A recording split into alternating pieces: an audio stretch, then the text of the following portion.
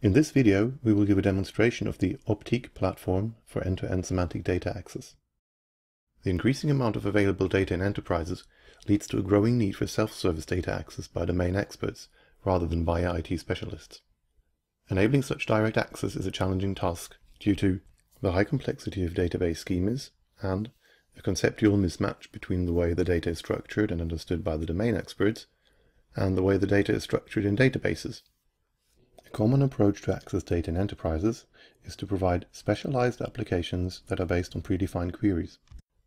When this is not enough, IT experts are involved, and thus the availability and professionalism of IT specialists become the de facto bottleneck of data access. Ontology Based Data Access is a recently proposed approach to address the problem of direct access to data that may also be integrated from several sources. OBDA is a virtual approach, that is, data stays where it is.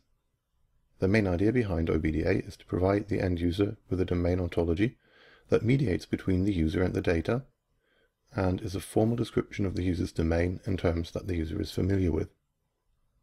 The ontology is connected to the data with the help of declarative mappings. We now show how OBDA works. The user first formulates a query over the ontology, then the query is rewritten and enriched using the ontology in order to get better answers over the data. Then the ontological query is unfolded into a database query, and it is executed over the database. Finally, the answers are returned to the user. The main limitations restricting applicability of OBDA systems in practice are the startup and maintenance costs, that is, the cost of creating and maintaining ontologies and mappings, and the need to teach end users a machine-oriented formal query language. Optique is a large European research project that involves 10 partners from both academia and industry.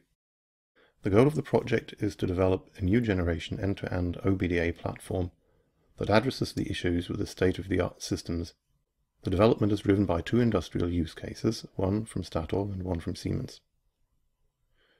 We have deployed several installations of the Optique platform for pre-configured domains, namely one for the oil and gas domain and one for the music domain.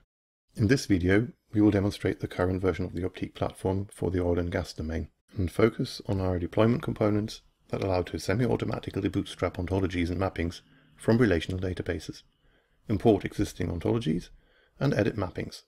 Finally, we will present our visual query formulation component and show how to run a query.